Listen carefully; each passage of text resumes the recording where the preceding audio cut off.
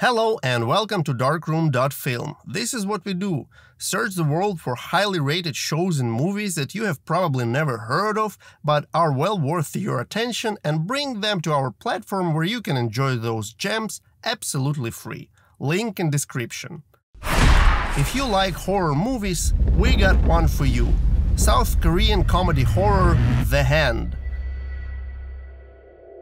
And it is about the hand. Not that hand that kids shake hand with, tripping, and it acts like pure evil. The other hand, one that sticks out from the shitter and acts like pure evil. That was a pretty shabby description, I have to admit. On the other hand, if it is good enough for this lady's speechwriter... When we talk about the children of the community, they are the children of the community. We might as well keep it. Jokes aside, I am personally not a big fan of horror-comedy combination, mainly because it is very hard to maintain the balance between mentioned genres without upsetting the rhythm of the story. This title was at first introduced to us as a horror, which made it a pretty confusing experience during the first company screening, expecting it to be one. In the end of the day, it turned out to be a time well spent, leaving a great aftertaste, and we ended up bringing a movie from the Korean market to American viewers. Genre was the element requiring clarification. Even though this film had a strong horror element, plot delivery and solid grip to keep you invested, it doesn't take itself too seriously, allowing comical element combined with realistic humane reaction of characters placed in absurd and confusing circumstances unobtrusively seep through the canvas of the narration, making it a horror comedy. The story starts with a guy by the name Bongsoo, who walked home at night blacked out drunk. We all have friends like that. Woke up in the morning with a deadly hangover, not remembering a thing. Wanted to use the bathroom and found a wicked hand sticking out from the toilet. Lad doesn't believe his eyes, which is an expected reaction to such an encounter considering his limited brain processing power due to the night out drinking. Calls wife for help with this uneasy cause.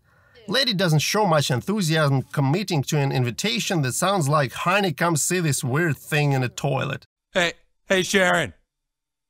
Sharon, you gotta come see this. Eventually, somehow she gets convinced, shows up to check on what is going on, and sees a demon-looking hand sticking out from the toilet. Woman holds herself together for a little while, but then hand moves, which is more impact than she can tolerate, and withdraws into the comforting state of being passed out. Seconds after our hero called 911, he hears a ring on the doorbell. Uniformed man claims to be here for a 911 call. After seeing an unconscious girl on the floor and dead hand in the toilet, the guard jumps to the conclusion that it is all mischief of a hungover guy, goes into panic mode and arms himself with a plunger, while Bongsoo tries to place the strange situation in a proper perspective by explaining the order in which events appeared. After a few minutes into this mess, they hear the doorbell ringing again.